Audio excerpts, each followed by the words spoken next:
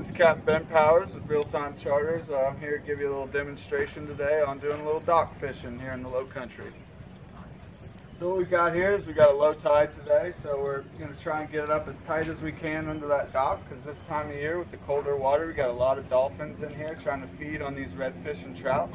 So they're trying to seek refuge right up in there in the dock.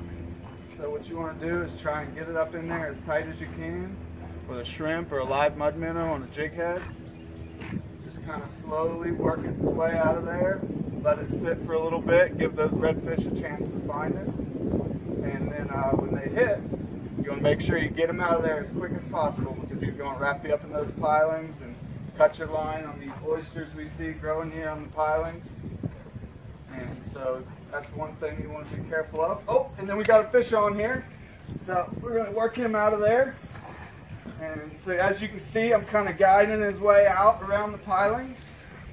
And we work our way out, and that's our redfish. So that right there is what we're looking for. Right there, those redfish. And that's that Ralph Phillips jig head. You can find those here in the low country as well. Great fish. Captain Ben, Real-Time Charters. Come check us out.